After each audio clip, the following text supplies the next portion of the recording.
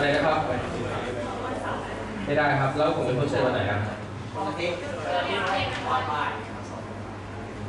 อย่าเลยเราจะคอนเทนต์ตอนไหนล่ะ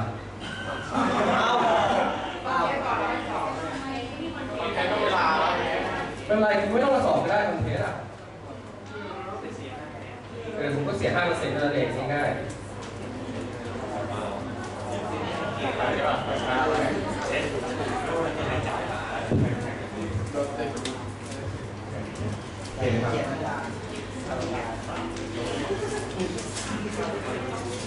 ยิ่งคุณสอบช้าคุณต้องอ่านเนื้อหานี้ไปเรื่อยๆนี่เข้าใจไหมครับใช้จะได้อ่านเนื้อหาใหม่เตรียมสอบไฟนอลต้องมาอะไรเนี่ยเรียนไฟอะไรนะครับไฟนอลออกเนื้อหาออกทั้งหมดแต่ว่าพวกนี้ก็ไม่ค่อยเน้นเนี่ยครับเอาหน้าคุณไม่มีทางเลือกมากหน้าที่คุณก็อ่านเข้าไปทำเข้าไปงอแงมากเลยช่วยไปครับสร้างความรำคาญให้กับผมมากกว่าดีไหมครับ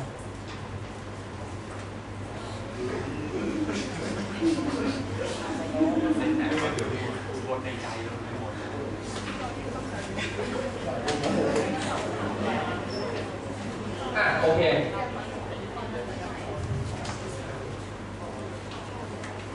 ได้เท่าไหร่ครับโอ้ได้เท่าไหร่ครับ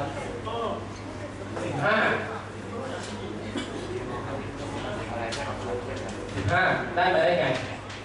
ส่งตรงไหนเท่าไหร่ครับส่งไหนบ้าง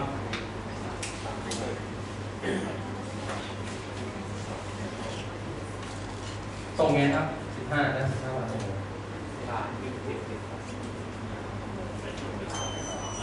3เท่าไหร่แค่นี้ส่งเท่าไหร่ครับไปไหนต่ออันนี้12ไปไงครับ2ใช่ไหมครับที่0ไม่ต่อแล้ว10ไปไหนต่อครับ2วันที่2ใช่ป่ะ10ไปไหนครับอันนี้ไปไหนบ้าง10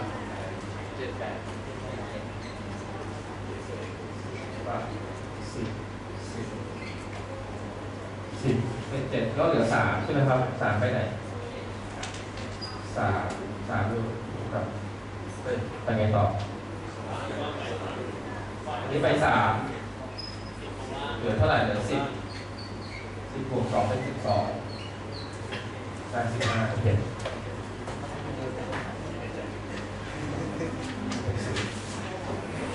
โอเคเรารู้ได้ไงว่า15เยอะสุดแล้วรู้ได้ไงครับว่า15เยอะสุดแล้วถ้าคุณทำตามอัลกอริทึมเราก็จะรู้ได้ในการเราเขียนตัว residual graph ออกมาใช่ไหมฮะเราได้ residual graph หน้าตาอันใหญ่มากนะครับเราได้ residual graph ออกมาหน้าตาแบบนี้ใช่ไหมครับก็มีลบเดียวชิ้น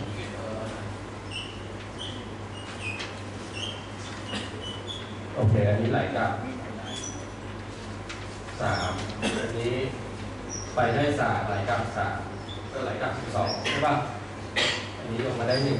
1อันนี้กลับ2อันนี้กลับ2ไป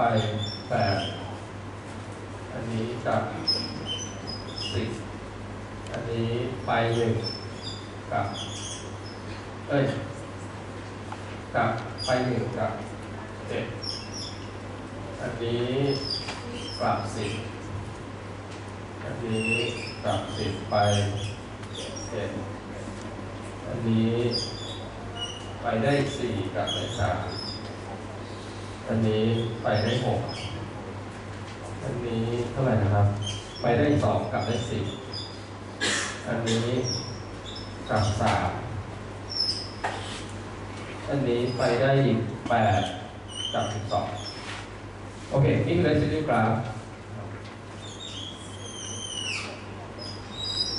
โอเค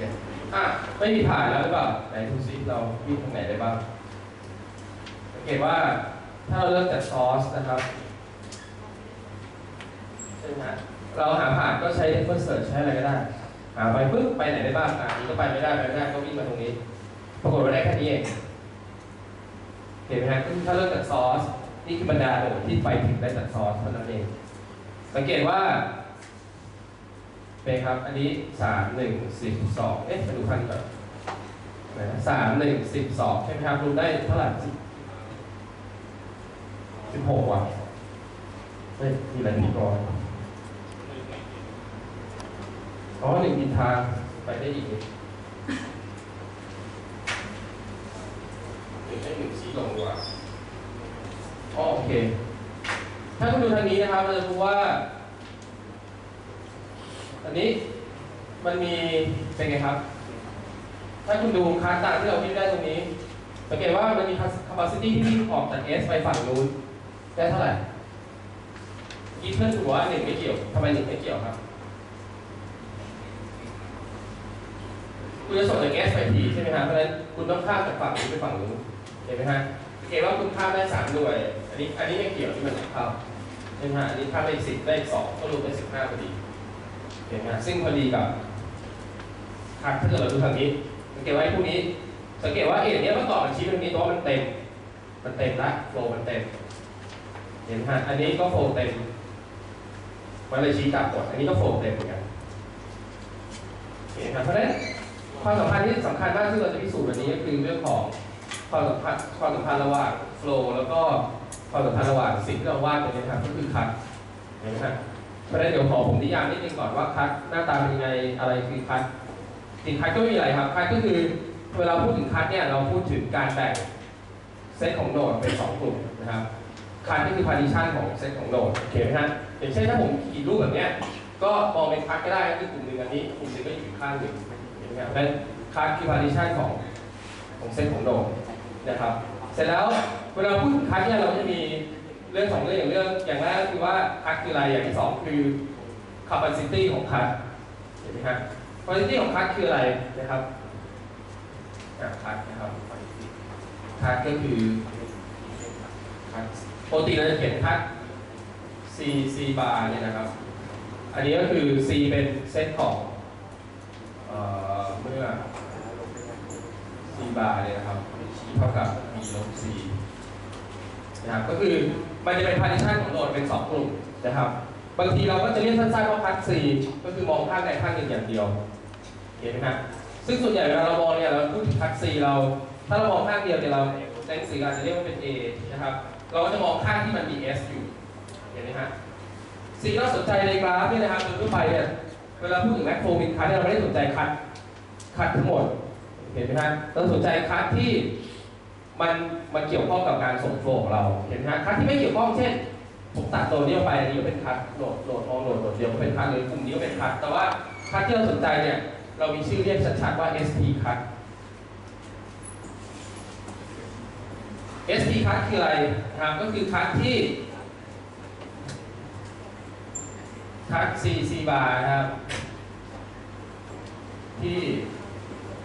S อยู่ใน C แล้วก็ T อยู่ใน C bar นี่นะครับก็คือเป็นคัสที่แบ่งซอสกับซิงค์ออกจากกันเห็นไหมฮะเพราะฉะนั้นเวลาพิจารณาคัสหนึ่งเนี่ยนะครับมันแบ่งซอสกับซิงค์ออกจากกันแล้วมันทำอะไรอีกมันก็จะมีสิ่งที่เราเรียก capacity ของคัส capacity ของคัส C bar เนี่ยนะครับก็เท่ากับ capacity ของ A ที่ข้ามคัสไปฝั่งข้ามจาก C ไป C bar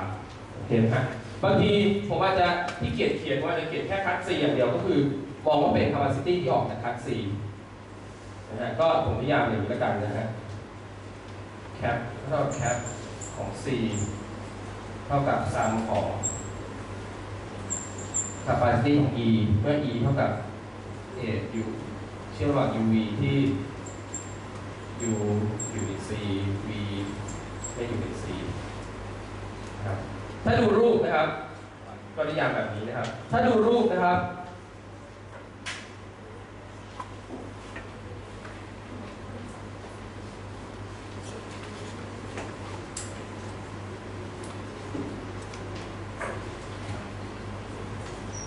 ถ้าดูรูปก็คือปกติคัสก็จะมี S อยู่ในนี้นะครับนี่คัส C นะครับแคปก็คือซัมของ capacity ของ A เหล่านี้นะครับเข้าด้วยกันนะครับสังเกตว่าเราไม่ได้รวม capacity ของ A ที่ชี้เข้ามาเพราะว่าปกติถ้าเกิดคุณจะส่งโฟล์ให้ได้เยอะคุณไม่ได้ไอ้พวกนี้มันไม่เกี่ยวข้องกับโฟล์ที่คุณจะส่งจาก S ไป T ที่อยู่ฝั่งนี้เห็นไหมนี่ถ้าเราวาดรูปว่าแบบนี้ 4 บาทอินชี4 บาทประมาณนี้เราก็สนใจเฉพาะเอทที่มันวิ่งข้ามไปบ้างเห็นไหมครับเพราะฉะนั้นเดี๋ยวเราจะพยายามนะฮะโยงความสัมพันธ์ระหว่างคัทเห็นไหมฮะ capacity ของคัทกับขนาดของโฟลว์ที่เราสามารถส่งได้เห็นไหมฮะพอเราพูดถึงคัทแล้วเนี่ยเราต้องจริงๆเราต้องมาดูพูดถึงเรื่องเกี่ยวข้องกับขนาดของโฟลว์ด้วยขนาดของโฟลว์หมายถึงอะไรปกติเราพูดถึงขนาดของโฟลว์เนี่ยนะครับหรือมีโฟลว์ F วิ่งอยู่เนี่ยนะครับขนาดโฟลว์คือมิวของ F นะครับโวลูมของโฟลว์เนี่ยมันคิดจากอะไรจำได้ไหมครับจำนิยามได้ไหมครับมันเท่ากับอะไรที่เมื่อกี้บอกได้15เลยคิดจากอะไรมันคือขนาดของโฟลว์ที่ออกจาก S เห็นไหมครับมันคือขนาดของโฟลว์ที่ออกจาก S ถ้าคุณจำสัญลักษณ์ได้นะครับโฟลว์ฟังก์ชันเรามีนิยามไม่กี่อันนะครับเราจะจำได้นะครับแล้วเราก็มีเพิ่มตรงนี้นะครับ S in U นะครับกับ S out U อันนี้คืออะไรครับโฟลว์ที่ไหลเข้าที่ U นี่โฟลว์ที่ไหลออกจาก U ใช่ไหมครับโอเคทีนี้ขนาดของโฟลว์ F นะครับก็คือเท่ากับโฟลว์ทั้งหมดที่ออกจาก S net flow ที่ออกจาก S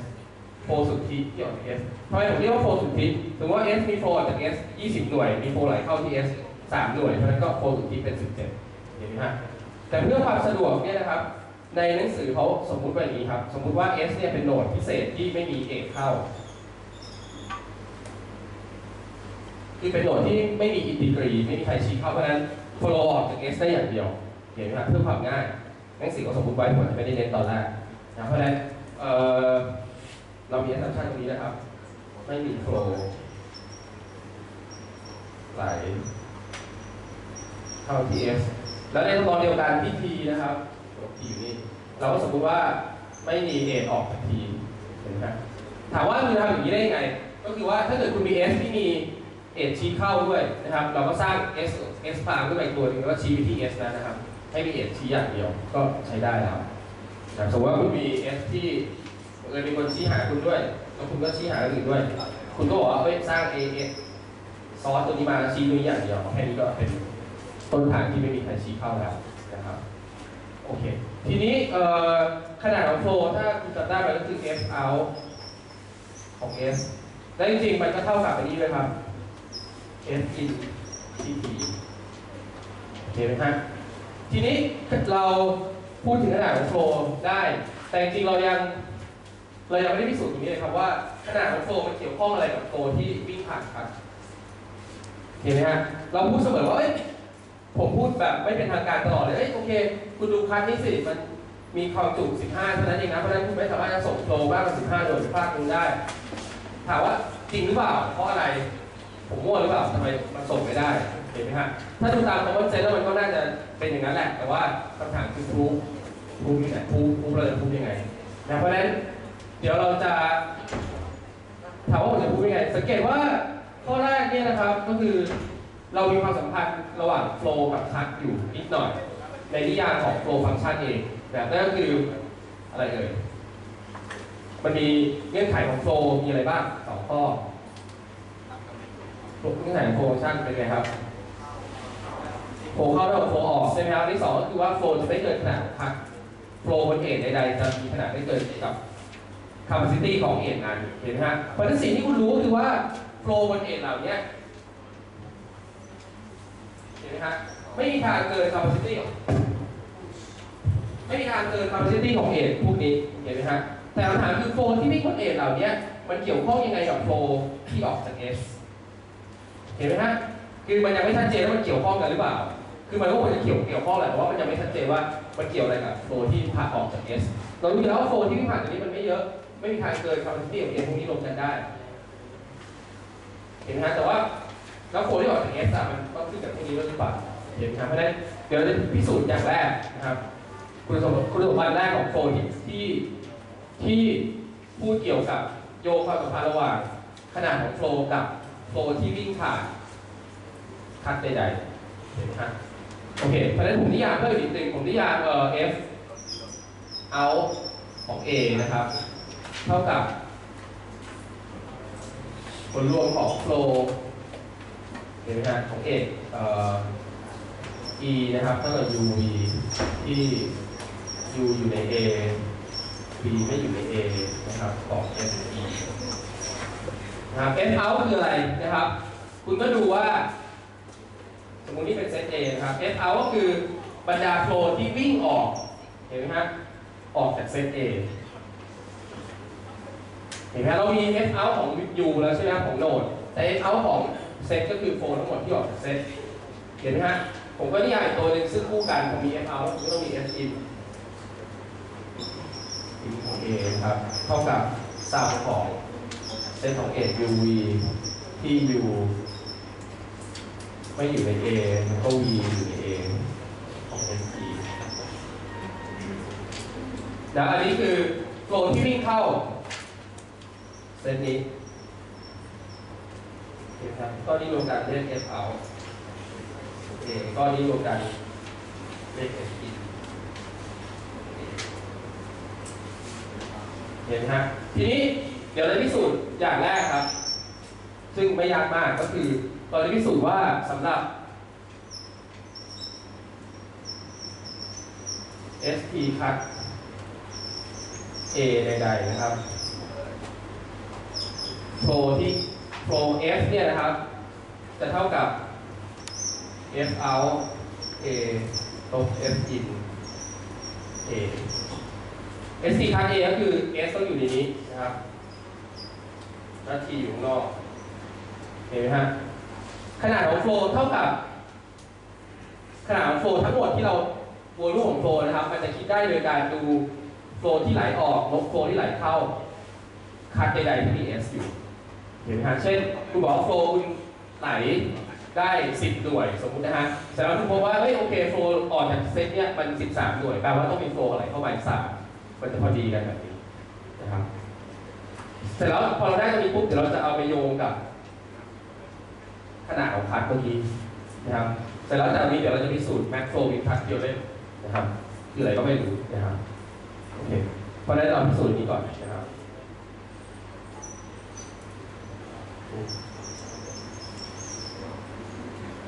นะครับก็ถ้าเกิดคุณดูตามมันพูดได้หลายแบบนะครับถ้าพูดในหนังสือเนี่ยคุณก็ไล่สมการแล้วก็ลบๆหักๆซ้ำๆเอาก็ออกได้นะครับก็ไม่ค่อยน่าสนใจมากบางเพราะว่าผมว่ามันไม่ค่อยน่าสนใจเท่าไหร่คุณลองไปอ่านดูแล้วกันครับมันลบๆผมเอาทีนี้ผมจะพูดอีกแบบหนึ่ง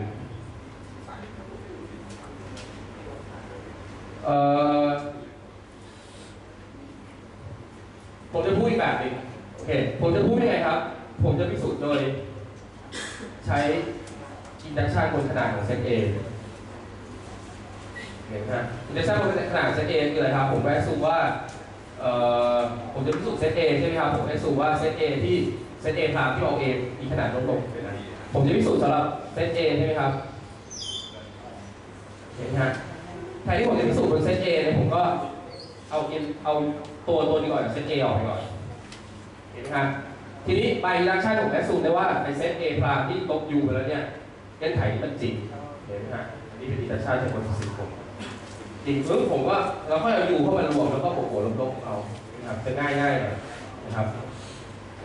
เพราะฉะนั้นผมจะทำอินดักชันนะครับทีนี้จะทำได้เราก็ต้องมีที่เริ่มสังเกตว่านะครับเพราะฉะนั้นเราดูเบสเคสนะครับเบสเคสนะครับสังเกตว่าอันนี้ครับจริงประโยคที่จะพิสูจน์นะครับ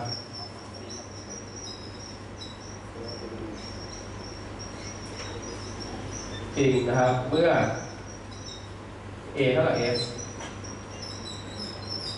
เห็นไหมฮะถ้าเริ่มที่ S อย่างเดียวเนี่ยก็เท่าเลยครับก็คือตัวรูปของโฟล์เนี่ยนะครับ S อยู่นี่นะฮะเท่ากับโฟล์ที่ไหลออกจาก S ไม่มี S มีอยู่แล้วเห็นไหมเพราะฉะนั้นในเบสเคสก็คือ A มีขนาดและคือ A ขนาด A เท่ากับ1นะครับเป็นจริงเห็นไหมฮะเพราะฉะนั้นเดี๋ยวผมจะพิสูจน์ในกรณีที่ A กรณีทั่วไป A ใดๆเห็นไหมฮะ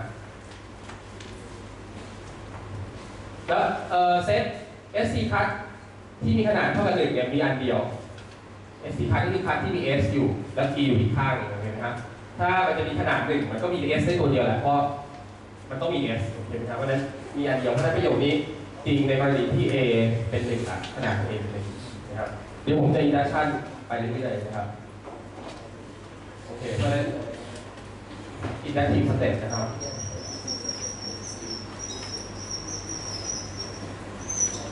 อินดักทีฟสเต็ปนะครับก็ให้สูงว่า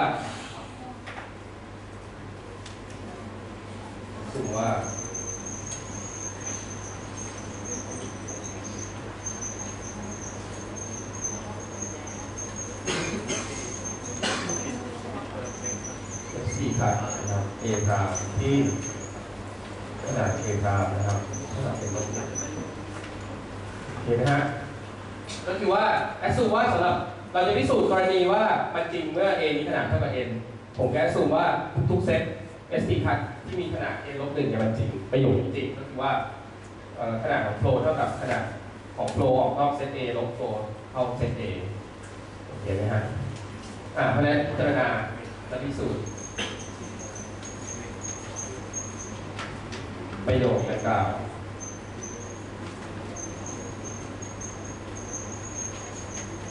ที่ A นะครับสำหรับเซต A นะครับสำหรับ ST คัท A นะครับที่ขนาดของ A เท่ากับ n เห็นไหมครับเพราะฉะนั้นเราเซต A มาดูนี่เซต A ผมนะครับก็มี S อยู่ที่ครับ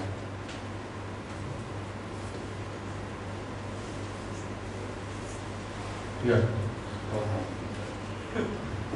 โอเคมีเซต S อยู่ที่นี่เห็นไหมครับทีนี้ผมต้องการจะพิสูจน์ว่าโฟล์ออกจากเซตนี้ใช่ไหมครับลบด้วยโฟล์เข้าเซตนี้เนี่ยนะครับอันนี้คือ F out ของ A ใช่ไหมครับกับ F in ของ A เนี่ยนะครับลงกันแล้วเท่ากับโฟล์ที่ออกจากเซต A เท่ากับขนาดของโฟล์เห็นไหมครับเท่ากับขนาดของโฟล์ทีนี้ผมมีอินดักชันในโมเดล4อยู่ตรงนี้คือแอสซูมว่าอันนี้มันจริงสำหรับเซต A พรามที่ A มีขนาด n ลบ1เซตใดๆก็ได้เห็นไหมครับแต่ผมจะพิสูจน์ในกรณีที่ A มีขนาด n เห็นไหมครับเพราะฉะนั้นผมต้องการจะทำอินดักชันเพราะฉะนั้นผมจะต้องทำอะไรครับผมก็ต้องไปเอาความแอสซัมชันนี่มาใช้ใช่ไหมครับเราจะไปหาแอสซัมชันมาได้ไงครับเราจะไปใช้แอสซัมชันได้ไงผมก็หยิบโดด u มาอันนี้เห็นไหมครับพิจารณาโดด u เลือกไปแล้วเมื่อ n มากกว่า1ด้วยเห็นไหม n เป็น1เราทำไปแล้วที่เป็นเพจเห็นไหมเมื่อ n มากกว่า1เพราะฉะนั้นผมเอาโดด u มาโดด1ซึ่งไม่ใช่ s แน่นอนเห็นไหมหยิบโดด u ที่ไม่ใช่ s ออกมาแล้วทำไงดีครับสังเกตว่าผมทำแบบนี้ได้เพื่อให้เห็นชัดเจนผมก็แยกโดด u มาอยู่นี้เซต A ก็มี u ใช่ไหมครับ u เห็นไหมฮะเสร็จแล้วผมพิจารณาอีกเซตหนึ่งครับ A พรามที่ไม่มี u เห็นไหมฮะเพราะฉะนั้นเซต A พรามมีขนาดเท่าไหร่เลย n ลบ1เห็นไหมฮะเซต A พรามมีขนาด n ลบ1ข้างหลังมองเห็นไหมยืนก็ได้ครับไม่เห็นหรอกกระดานมันก็มีแค่นี้แหละเดี๋ยวพูดตัวนี้เสร็จผมจะไปเขียนที่อื่นละก็ยืดหัวเลยครับโอเคเซตอันนี้ A พรามมีขนาด n ลบ1เพราะฉะนั้นเรารู้ว่าอะไรครับเรารู้ว่าประโยคนี้จริงสำหรับ A พรามเห็นไหมฮะทีนี้ A พรามมันมีอะไรบ้างมันก็อาจจะมีโฟล์วิ่งออกซึ่งสังเกตผมเขียน FA เองจริงแล้วพอผมแยก U มาแบบนี้จริงมันมีโฟล์ออกจาก U แล้วก็ไหลเข้าที่ U ด้วยซึ่งคุณต้องไปนับรวมกับ F in แล้วก็ F out โอเคไหมฮะแต่จริงๆถ้าคุณดู F A พรามเนี่ยจริงๆมันก็จะมีโฟล์ออกจาก A พรามมาที่ U แล้วก็ไหลจาก U กลับเข้าไปที่ A พรามโอเคไหมฮะหน้าตาจะเป็นประมาณนี้ก็คือมีโฟล์บางหน่วยวิ่งมาที่ U โฟล์จาก U วิ่งเข้าไปในเซต A พรามแล้วก็มีจาก U ออกไปข้างนอกแล้วก็มีจากนอกเข้าไปที่ U เห็นไหมฮะทีนี้ลองมานับกันเล่นๆครับเพราะฉะนั้นผมลบไอ้นี่ก่อนนะ F out ทั้งหมดของเราเนี่ยนะครับมันคือโฟล์ไหนบ้าง F out ทั้งหมดของเราในเซต A คือโฟล์คู่นี้ใช่ไหมฮะรวมกันอยู่แบบนี้เห็นไหมฮะ F in ทั้งหมดของเราคือไอ้คู่นี้เห็นไหมฮะแต่สิ่งที่เรารู้คืออะไรครับเรารู้ว่า เรารู้สีแดงครับผมรู้ว่าอันนี้คู่นี้รวมกันอันนี้คือ F out ของ A พรามเห็นไหมฮะเพราะว่า U อยู่นอก A พรามแล้วนี่คือ F in ของ A พรามใช่ไหมฮะโอเค by induction hypothesis ผมรู้ว่าไอ้สีแดงอันนี้ลบกับสีแดงอันนี้เท่ากับขนาดของโฟล์เห็นไหมเพราะ A พรามมีขนาดเล็กเราสูตรไปตรงนี้ทีนี้เราต้องการจะบอกว่าเอ้ยผมเติม U เข้าไปปุ๊บไอ้สีเขียวลบสีเขียวเนี่ยก็มากกว่าก็เท่ากับขนาดของโฟล์เหมือนกันเห็นไหมฮะถามว่าทำไมมันจริงครับขนาดของโฟล์มันเท่ากับเท่าไหร่เลยมันเท่ากับไอ้ก้อนนี้ใช่ไหมครับบวกเดี๋ยวนะของเก่าเรารู้ว่าผมให้ชื่อมันก่อนแล้วกันนะครับอันนี้เรียกว่า F อีกแล้วกันนะครับแต่ไม่ชอบตัวนี้ผมใช้ E ก็ได้ E 1 E 2โอเคถ้ามี1 E 2แล้วนี่เป็น F 1ขนาดนี้ F 2 F 3 F 4แล้วกันโอ้โหเยอะโคตรเห็นไหมฮะเรารู้อะไรบ้างจาก induction hypothesis นะครับ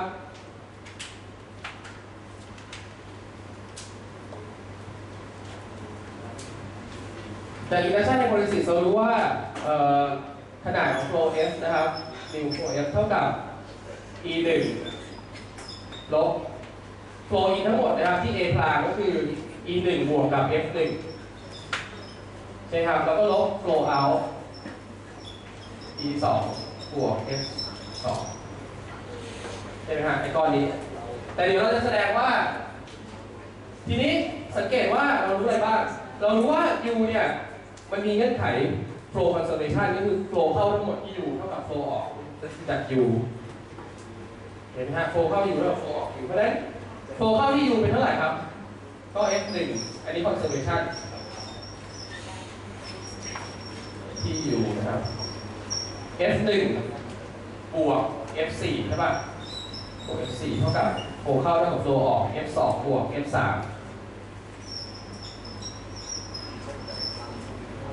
เห็นไหมฮะมันเท่ากันอยู่เห็นไหมฮะทีนี้ผมเล่นอะไรได้บ้างผมก็ไม่คิดอะไรมากนิยาย F 4นิยาย F 2ตัวนี้แต่ตัวนี้ได้ว่า F 1ลบ F 2เท่ากับ F 3ลบ F 4เห็นไหมฮะ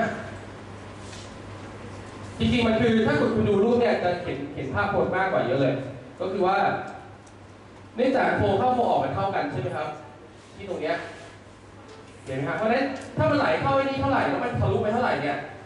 โอเคไหมฮะเราจะดูโฟที่มันวิ่งเข้ามาทะลุแล้วก็วิ่งกลับแล้วก็วิ่งเข้ามาอะไรเงี้ยมันบวกลบกันเนี่ยไอ้สีเขียวมันก็เลยลบอันนี้ก็เท่าเดิมดูดีๆแล้วกันอาจจะดูไม่ออกถ้าดูไม่ออกดูดีก็ได้พอคุณรู้ว่านี่เท่ากันใช่ไหมครับเป็นครับจากข้างบนนะครับมันก็คือ mu s นะครับเท่ากับ e 1ลบ e 2ใช่ไหมฮะแล้วก็บวก f 1ลบ f 2นะแต่ f 1 f 2มันเท่ากับ f 3ลบ f 4นั่นคือ e 1ลบ e 2บวก f 3ลบ f 4ก็แยกโค้ดแยกกลับไปกลับมาก็คือได้นี่ออกเป็น f 4โมเลกุล f out a ลบด้วย a ตามต้องการเห็นไหมครับคือสิ่งสำคัญคือรูปนี้ผมอยากให้คุณเห็นรูปนี้เห็นไหมครับคือคุณเอาโหลด U ใส่เข้าไปเนี่ยเนื่องจากนึกถึงนี้นะครับถ้าโฟลว์ทั้งหมดมันถ้าเกิดคุณปิดตรงนี้net flow ที่ไหลออกเป็น x เห็นไหมฮะ net flow ที่ไหลออกเป็น x พอคุณเอา U ใส่เข้าไปสังเกตว่า net flow ที่ถ้าเกิดคุณเอาไอ้คู่ที่มาลบกันอยู่เนี่ยนะฮะถ้าเกิดคุณดูที่ U หัน U เป็น2ข้างเห็นไหมฮะหัน U เป็น2ข้างนะถ้าตรงนี้เนี่ยมันไหลเข้าออกเท่ากันเห็นไหมฮะถ้าดูภาพนี้ซูมให้ดูแล้วกันซูมดูว่าใช้ดันไม่ออกเลย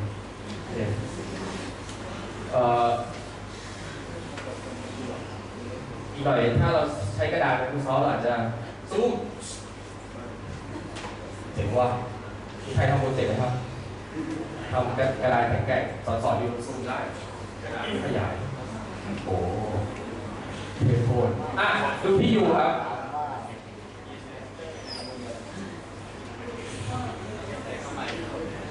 ดูที่ยูครับใครจะส่ง NFC ไม่มีเรื่องก็ทำนี้ก็ได้ครับไว้บอร์ดตามหลักสัญญาปวดข้อเขาเลื่อนมาตรวจสอบแล้วนี่เลื่อนแล้วไม่เลื่อนยูเนี่ยนะครับเมื่อกี้เรามีใช่ป่ะรูปนี้แล้วมีโฟออกเห็นไหมฮะที่ยูเนี่ยจริงๆแล้วผมแบ่งเป็น2ก้อนได้เห็นไหมแล้วก็เชื่อมด้วยท่ออะไรก็ไม่รู้พิเศษเห็นไหมฮะสังเกตว่าถ้าคุณหันขึ้นตรงนี้ใช่ไหมครับผมว่าดีกว่า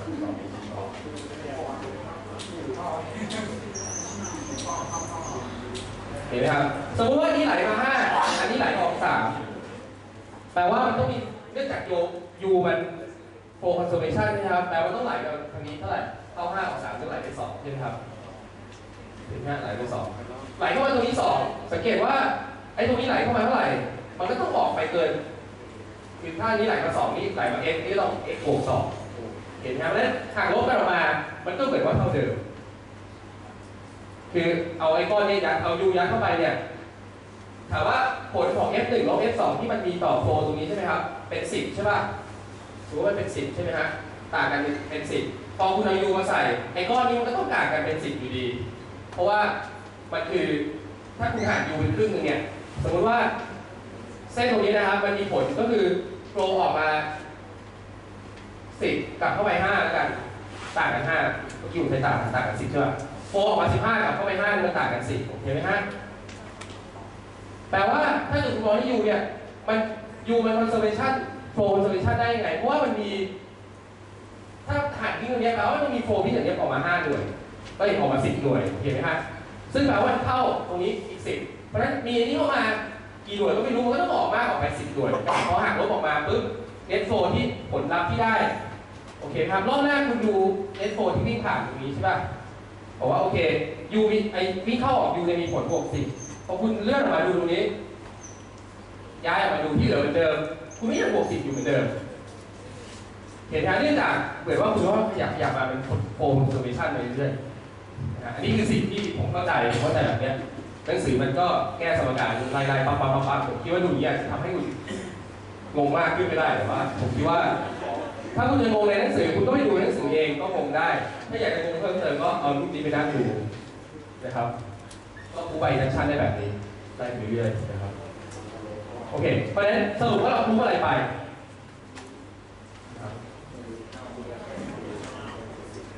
ยังไม่จบขึ้นไปได้ประมาณครึ่งหนึ่ง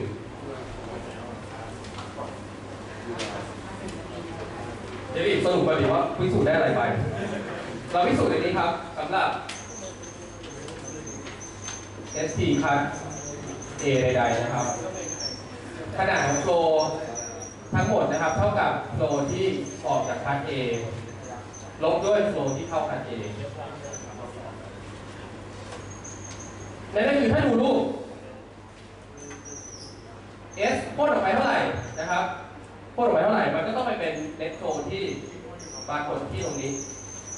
เช่นออกจาก F ไป100หน่วยเห็นไหมฮะเน็ตโฟลที่เข้ากับออกตัวนี้ก็ต้องต่างกัน100เห็นไหมเพราะเหมือนมันจะดันถ้าเรื่องอะไรไม่ออกเหมือนดันเป็นทะลุฝุ่นเห็นไหมฮะแต่จริงมันพูดยังไงว่าดันเป็นทะลุก็คือพูดแบบนี้ครับเอาไปทีละโหนดก็ให้เติมไปมันดันทะลุไปเรื่อยๆนะอะไรประมาณนี้เห็นไหมครับเพราะฉะนั้นจากอันนี้นะครับสำคัญมากอันนี้ทำให้เราได้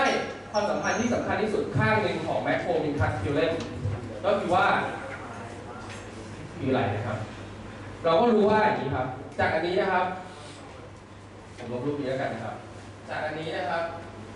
ผมจะใช้กระดาษเฉยๆ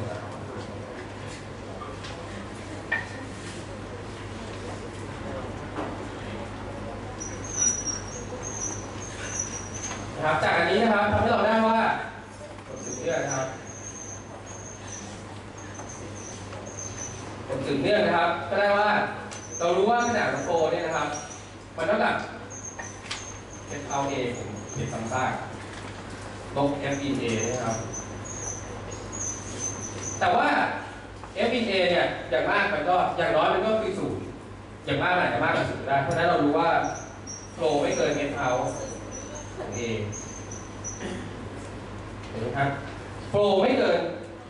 โฟล์ที่ออกขนาดโฟล์ไม่เกินโฟล์ที่ออกเนี่ยคัดใดๆเห็นไหมครับอาจจะมีไหลเข้าถ้ายิ่งไหลเข้าคุณยิ่งน้อยเห็นไหมครับประเด็นคือถ้ามีไหลเข้าคุณก็หักลบเข้าไปแต่ถ้าเราไม่รู้มีไหลเข้าเราก็พิจารณาแต่โฟล์ที่มันออกเห็นไหมครับแต่โฟล์ที่มันออกมันเท่ากับเท่าไหร่ครับมันเท่ากับซัมของโฟล์ที่อยู่บนเอ E นะครับที่ E เท่ากับ UV ที่ A ที่มันไหลออก U อยู่ใน A B ไม่อยู่ใน A เห็นไหมฮะขนาดของโฟล์ที่มันไหลออกนะครับทั้งหมดว่าเท่ากับโฟล์ที่คูณซัมโฟล์ที่อยู่บน A ที่วิ่งออกเห็นไหมฮะแต่โฟล์ที่อยู่บน A ที่วิ่งออกเป็นไงครับเรามีเงื่อนไขอะไร เรามี capacity constraint เห็นไหมฮะเรารู้ว่าไอ้พวกนี้ FE เนี่ยไม่มีทางเกิน CE ได้เห็นไหมครับเพราะฉะนั้นเราได้อันนี้ออกมาโฟล์บน A ไม่มีทางเกิน capacity บน A นะครับเพราะฉะนั้นผมก็ใส่ไว้ UV U อยู่ใน A V ไม่อยู่ใน A ของ cap ของ CE เห็นไหมฮะซึ่งอันนี้คืออะไรครับเป็น capacity ของ A เลยนะครับแล้วก็ไล่ไปนะครับจากที่เราพิสูจน์เมื่อกี้นะครับโฟล์ทั้งหมดนะครับเท่ากับ net flow บนคัดใดๆนะครับ net flow ก็คือ flow in ลบflow out ลบ flow in นะครับ net flow ที่ออกทั้งหมด flow สุทธิ flow สุทธิก็เท่าไม่มีทางเกิน flow ที่ออกอย่างเดียวเห็นไหมฮะ flow ที่ออกอย่างเดียวก็คือผลรวมของ flow ที่อยู่บน A ที่วิ่งออกเห็นไหมฮะแต่ผลรวมของแต่ flow บน A ใดๆไม่มีทางเกิน capacity เพราะฉะนั้นผลรวมของ A ที่วิ่งออกก็ไม่มีทางเกิน capacity ผลรวม capacity ของ A ที่วิ่งออกก็คือได้นี้มาปึ้งก็เลยได้เท่ากับ capacity ของเซต A เพราะฉะนั้นเราได้ว่าเราได้ไล่ไปแทบตายสรุปก็คือสำคัญมากนะครับสรุปก็คือผมเขียนอีกหน้าแล้วกันเพื่อความเท่เราก็จะเบรก1 นาทีเพื่อคุณขอ1 นาทีนะครับเยี่ยมตอนนี้ข้อสรุปว่าครับอันแรกนะครับขนาดของ f นะครับคุณก็ไล่ไปเรื่อยอ๋อมันเท่ากับนี้น้อยกว่าเท่ากับนี้น้อยกว่านี้น้อยกว่าเท่ากับแคปของ A สำหรับ ST คัท A ใดๆ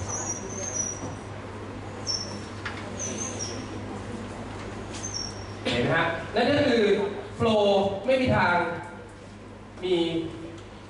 คุณไม่มีทางมีโฟล์ที่มีขนาดมากกว่าความจุของคัท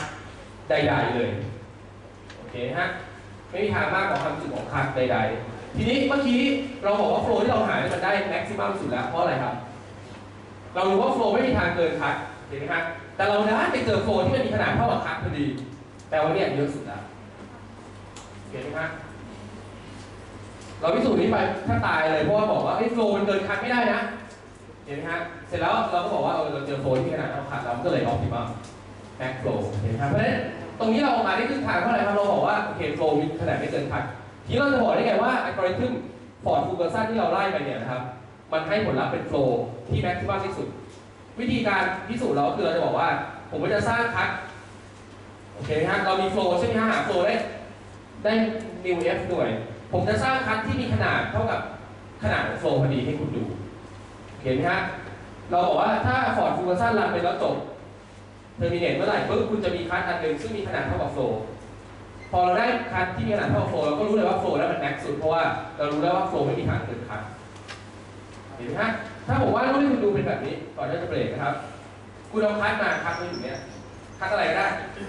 คุณเอาคัทมาหนึ่งคุณรู้แล้วโฟล์ต้องมีขนาดไม่เกินคัทเห็นไหมฮะต้องเตี้ยแบบนี้หมดเสร็จแล้วเราไปเจอตรงนี้ครับค่าหนึ่งที่คัทนี่ขนาดคัทแล้วคุณก็มีขนาดโฟล์เท่ากับนี้เหมือนกันเพราะนั้นเรารู้ว่าอะไรครับเรารู้ว่าโฟล์เนี่ยแม็กซ์สุดแล้วเห็นไหมฮะและในมองเดียวกันเราก็รู้แล้วว่าคัทมันต้องน้อยสุดด้วยเห็นไหมเรารู้ว่าโฟล์ไม่มีทางมีขนาดเกินคัทก็คือค่าโฟล์ใดๆก็ตามมีขนาดไม่เกินคัทแต่คุณจะไปเจอโฟล์คัทที่มันมีขนาดเท่ากันมันก็เป็นเครื่องพิสูจน์ยืนยันได้ว่าโอเคโฟล์มันเยอะสุดแล้วเพราะมันไม่เกินคัทมันเท่ากับคัทแล้วแต่คัทที่ก็น้อยสุดกันเพราะมันต้องมีขนาดมากกว่าโฟล์เห็นไหมฮะเพราะฉะนั้นอันนี้มันคืออะไรครับ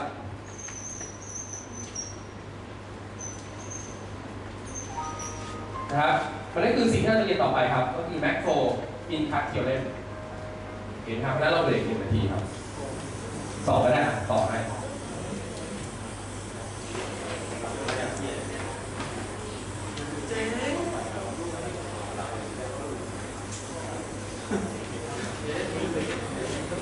เดินได้ด้วยไม่เดินหรอใส่ก้น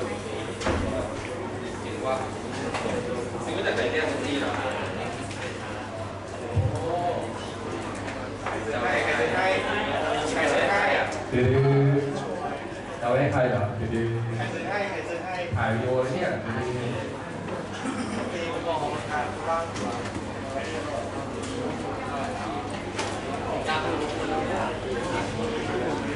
เร็ว